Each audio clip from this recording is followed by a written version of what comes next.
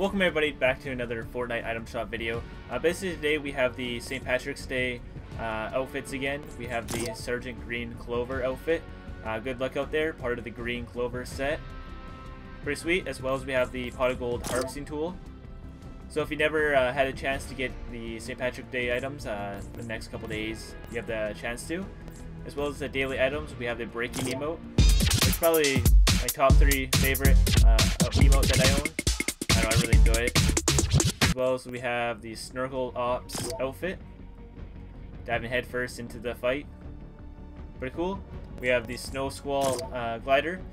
This glider it comes back a lot. It seems like every few days it's being brought back into the shop.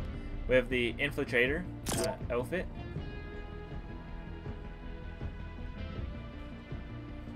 We have the Toothpick harvesting tool. As well as we have the Rock Paper Scissors. It says it's new, but it's not, because this came out I think a week ago. I already own it, so I'm not sure why it says new. Maybe they're supposed to bring back another emote and they just kind of put this one in by mistake, or maybe the new is just wrong, but it definitely isn't new.